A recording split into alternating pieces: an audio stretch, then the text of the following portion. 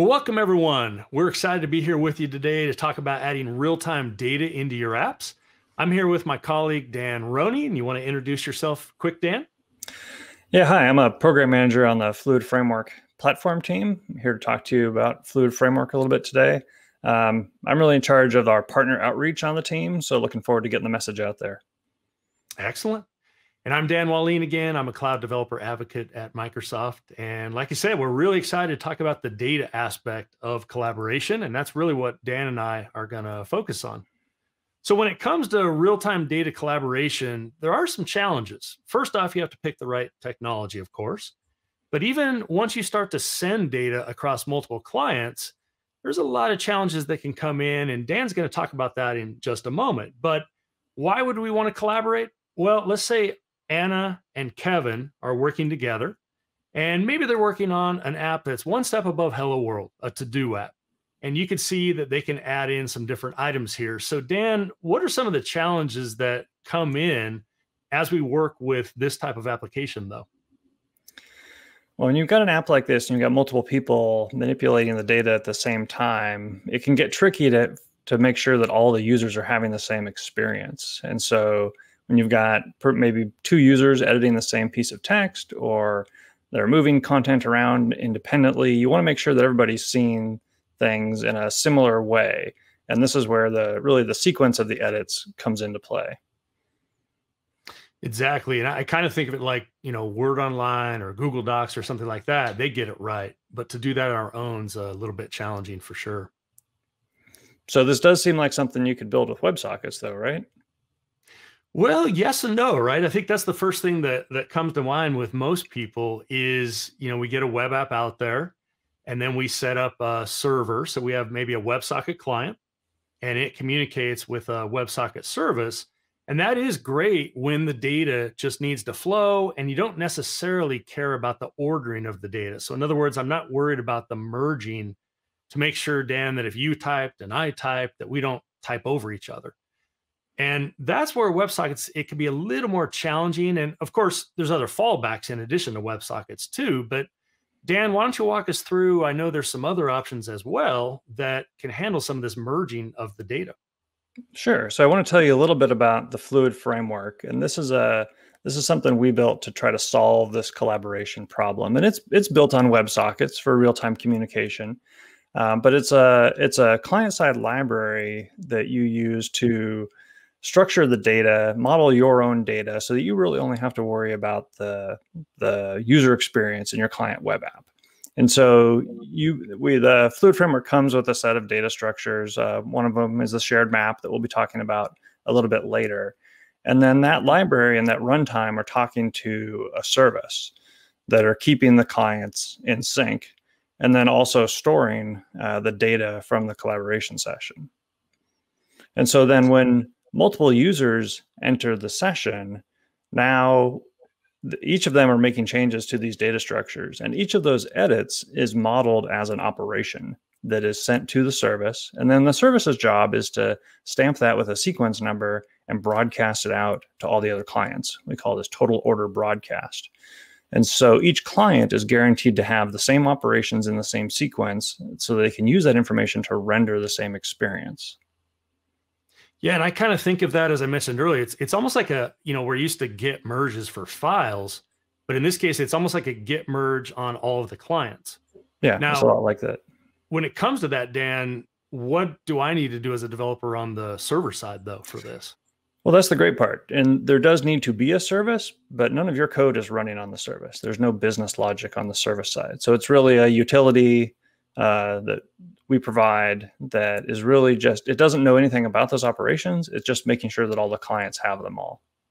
So yeah, it sounds like basically the data flows into the service, it stamps them with a ordering, total order broadcast, and then the clients then are responsible for the merging. So I would guess the latency on that must be pretty phenomenal. Oh yeah, it's super quick. Because the service isn't really doing anything with the data, it can turn that right around. And so that's why we came up with this architecture, is so that we could build really snappy collaborative experiences on the client. Excellent. Well, tell us a little bit more about the Fluid Framework then, Dan. Yeah, so the Fluid Framework is something we came up with here at Microsoft to power our next generation of collaboration experiences. We made a decision to open source this so that we want the core technology to be out in the open so that people can contribute to it and so that people can take advantage of it in their own applications as well. Like I said, it handles the sync and the storage. And because we're really focused on the data sync, it can work with any view framework. And so you'll see a lot of our examples are built in React because we know React, but it works with Angular, Vue, whatever you want to use. Well, and that's for me, that's a big deal because on a given day, I am working with maybe React, but the next day I'm working with Angular and it really changes. So pretty much as long as you can use JavaScript, you could Right. integrate this in, right? Yep. Excellent. So let's see the Fluid Framework in action and take a look at some code in a brainstorming app that we've built. Sounds great. So to start off, this application is going to be able to allow Dan, I, and really anyone else. We have 3 people. I added myself twice, so I'm going to be the second person, but Dan is also in here. So what we can do is we can hit add note.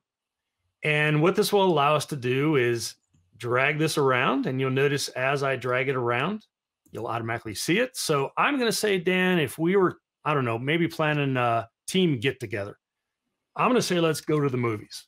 But Dan, feel free to add, whatever you want to add. And I'll add on my number 2 over here. I'll add something as well. There's Dan adding 2. And I don't know, go drive cars, something, those little cars, maybe. And then you'll notice that Dan made it a different color. And as we do that, instantly, we'll see the changes. Now, I'm going to go ahead and say, go to movies is great, but we can't really talk at the movies. So you know what, Dan, I like your idea better. So I'm going to vote it. Go ahead, Dan. I think you said you love putt-putt golf, right? I like that one too. Okay, so you'll notice that that bubbles up to the top here in our selected items, all in real time. And then I also like, go and drive those little mini race cars. That'd be kind of fun. So I'm going to go ahead and check that one. And you'll see that the votes just sort based on it, but everything is in real time across this application. So I think we're ready to go there, Dan. I guess we're going to go putt-putt, huh? Looks like it. Okay. Well, let's go into this a little more detailed on the files and talk through these. So we're going to show a React app, but as Dan mentioned earlier, this could be any type of app. A typical create React app is going to have an index TSX. But what we're going to do is instead of scattering the Fluid Framework code all around the React app, might it be better to put that in one place, right, Dan?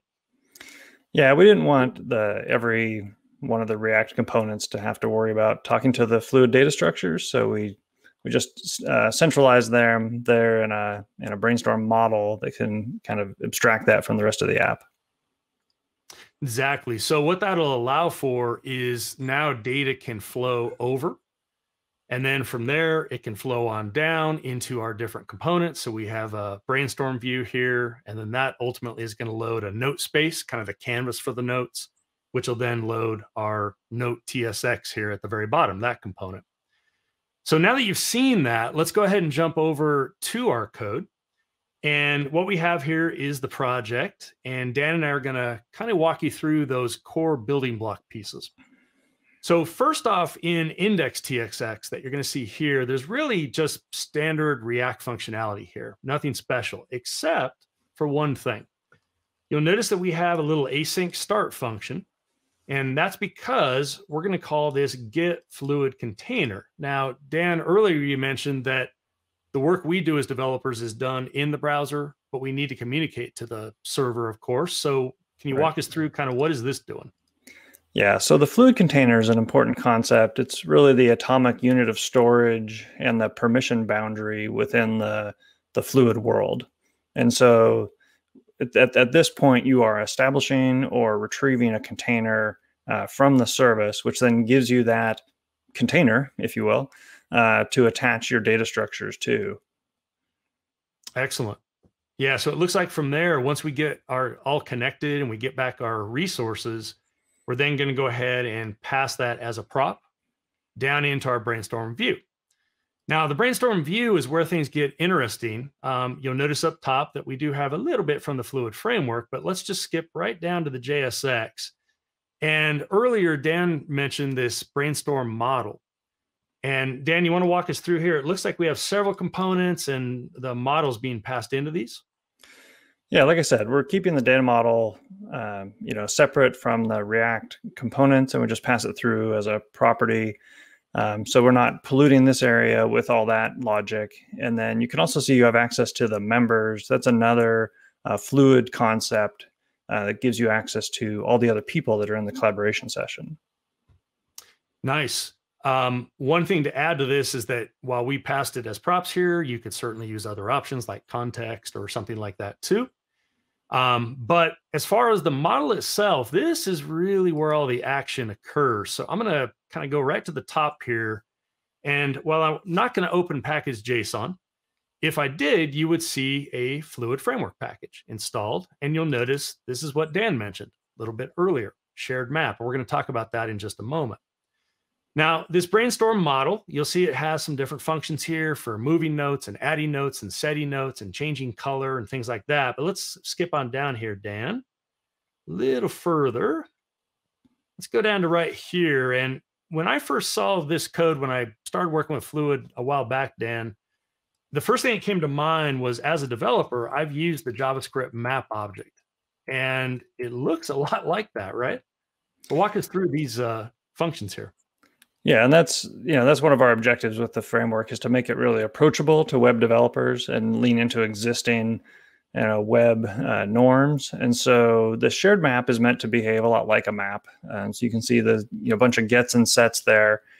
So all you really know is that you're setting data in this map object, and you can see we're kind of keying it off of an ID for the note, and we're giving it a name and a value. But then once you set that value, then you're kind of handing it off to the Fluid Framework runtime, and it takes care of keeping that in sync across all the rest of the clients. And so all the other clients are seeing that as a change in the data in that shared map. Right. And that's what I love about it. The simplicity it's very analogous to the map we're used to in regular old JavaScript, but yet this is able to communicate to that service you mentioned. Now, you mentioned that other clients then are going to get this from the service. So let's talk through how that aspect would work. So if we go down to the bottom here, you're going to notice there's a set change listener. And we're going to take that shared map object and basically subscribe to a value changed. Now, that just sets it up. But let's jump into this note space. This is where the notes are actually rendered on the canvas that you saw earlier. And let's come into this area right here, Dan. It looks like we have a use effect, because we're doing React in this case.